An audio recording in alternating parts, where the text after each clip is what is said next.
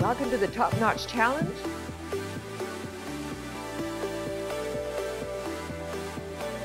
Y'all ready for it? I guess. Let's get started. I want to introduce our host. There you go, Devo Brown. Celebrating the alumni of the UforChange ANNKM Fashion Program. We've got a great panel of judges, along with Ann, who's going to score, and they're going to select who they're going to be mentoring. Ann, are you ready to bring out the rest of the judges? Bring them out. Come on out, judges. Overall, what are the judges looking for from the designers? Isabella, what are you focusing on when you're selecting a mentee? I really look for inspiration, creativity, and sustainability. Along those lines, Jessica, what are you looking for in the designer's story? I ultimately want to feel something and be connected to the design.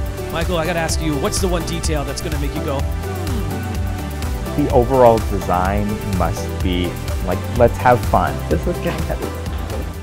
How it came together, that was a challenge. Oh my gosh. With my clothes, every single piece of clothing that I own tells a story about my life.